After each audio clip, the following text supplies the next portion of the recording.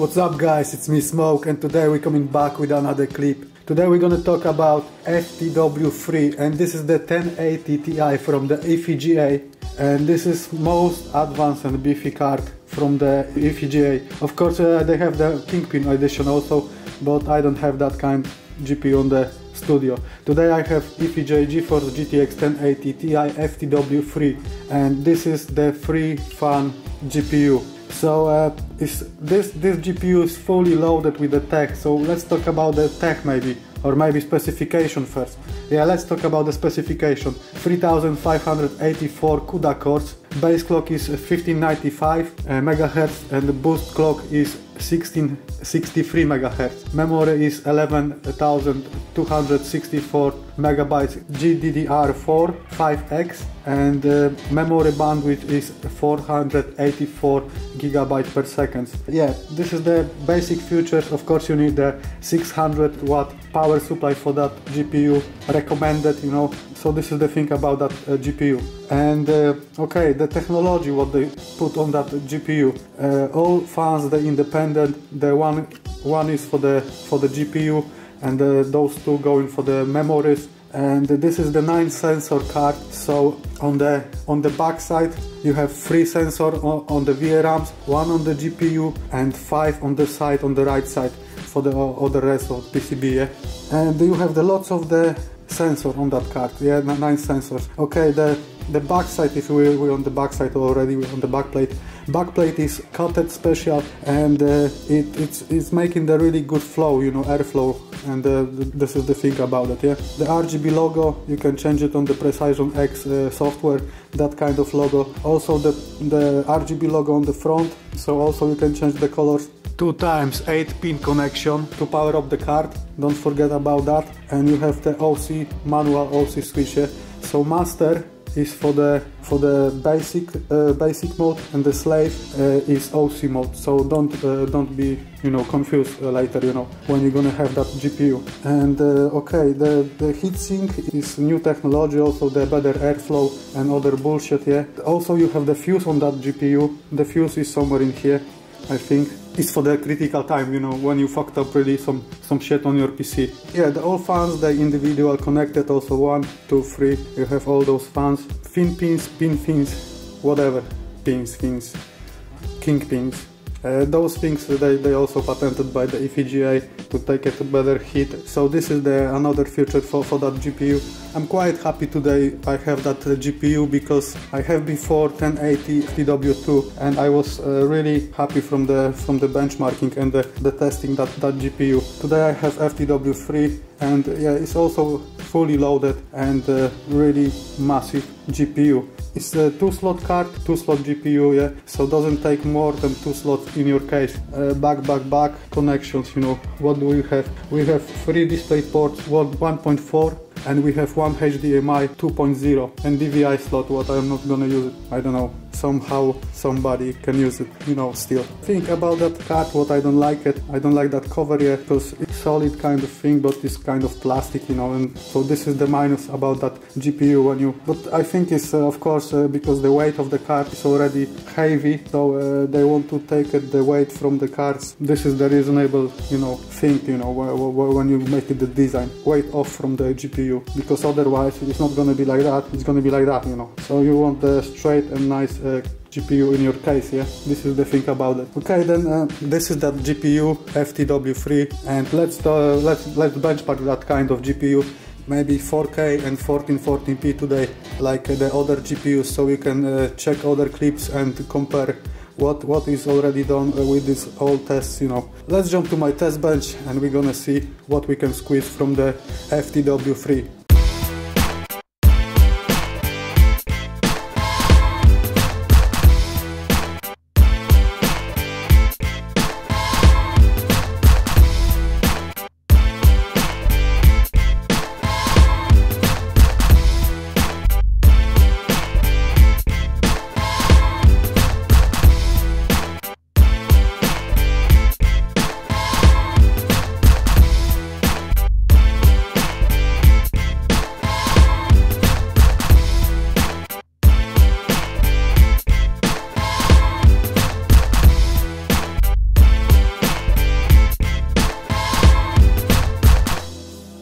Okay guys, about the Precision XOC from the EVGA. This is the software for this GPU, and it's easy to manage and easy to use, you know.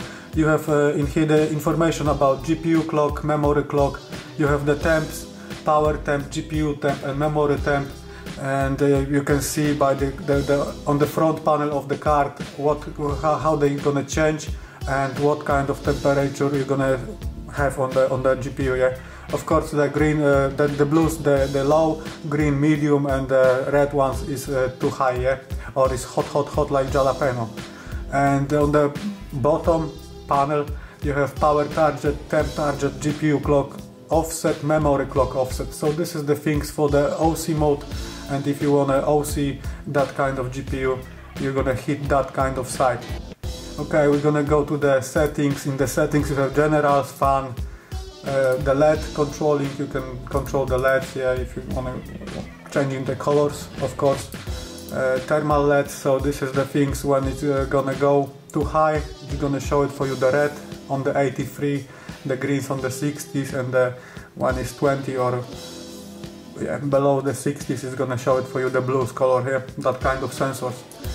Profile, interface, pixel clock, and frame rate target, yeah. So this is the things for that kind of software. And you can check also the sensors, and sensors gonna show it for you all the temperatures around the PCB or GPU, whatever.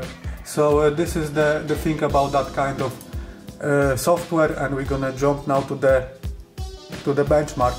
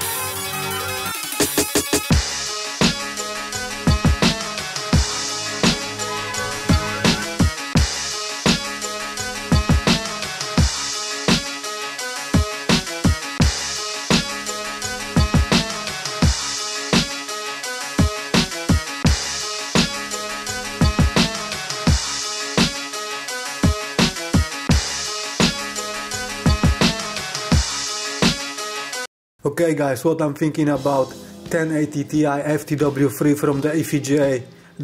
After the test and benchmarking, I'm thinking that that kind of card is really good performance and is really loaded, fully loaded with the tech, you know. So you have the sensor, you have the really couple patents on that GPU, and I think it's one from the most advanced GPUs in the 2017 and yeah, on the beginning maybe 18, you know, because we don't know what we can expect, you know. But the performance was really nice. It have a bit slightly better perform than MSI 1080 Ti Gaming X. But I'm talking about slightly better perform, not you know, like you're gonna get like, oh man, what the fuck. No, it's slightly better perform, like 1 FPS, maybe 2 FPS. And sometimes MSI have better, you know, the maximal FPS, and the FTW3 have better minimal FPS, yeah. So this is the thing about that GPU. Good performance, good, you know, design.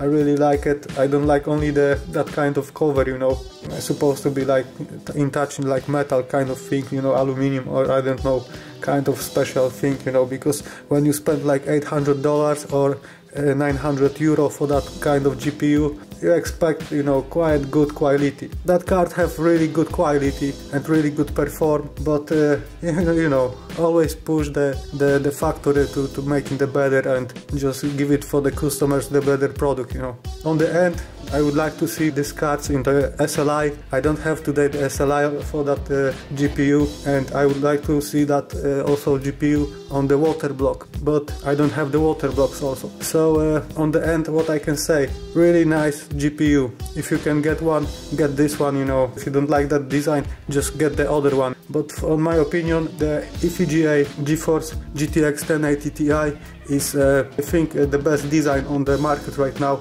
with the Asus Strix. So this is the two top GPUs from the you know, two different brands, but yeah, but I like those designs. Okay guys, if you like that kind of clip, let me know in the comments below what do you think about 1080 Ti, and thumbs up. And if you don't like it, you know exactly what. Smoke wins. Friendship. Friendship again? And catch you later guys to the next clip. Take care and keep good. I'll be back.